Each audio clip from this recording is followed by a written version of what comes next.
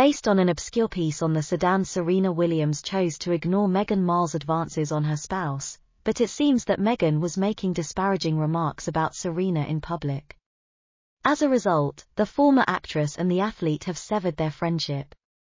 To cheer on Serena during the US Open final match in September 2019, Meghan took a 2-day plane vacation to New York.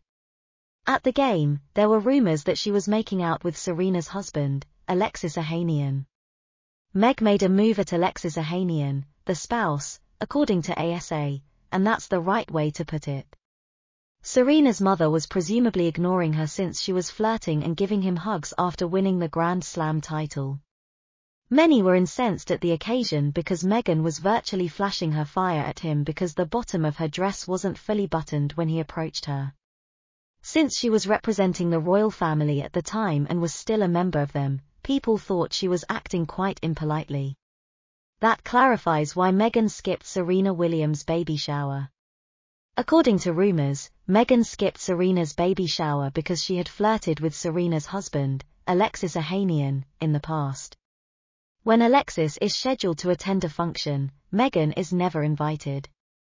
Serena Williams, the tennis player, has been represented by Gel Smaller for a considerable amount of time. It's been rumored for 6 months that Serena Williams helped get Meghan signed to the WME agency.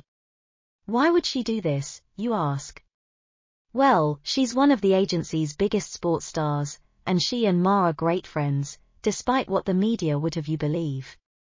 The rumor goes on to say that the talent agency WME was coerced into representing Meghan as a favor to Serena. Additionally, they've allegedly given the partnership until at least April 2024, and if it doesn't work out where they can get more work, then it's over.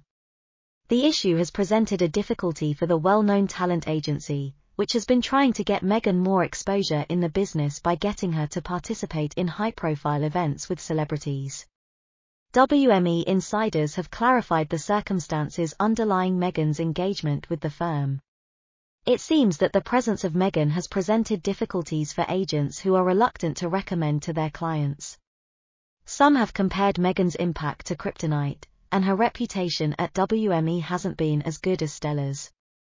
There are reports that many clients are afraid to interact with her, and when Meghan does attend expensive events like concerts, agents are hesitant to speak up for their clients. It's supposedly because WS subsidiary firms or executive clientele have insisted on being included as planners of add-on events.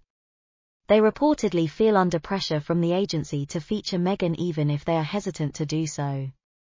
Serena Williams was a proponent of Meghan's joining WME at first, but it doesn't seem like her relationship with the organization has paid off financially, raising questions about losses and declining agency benefits.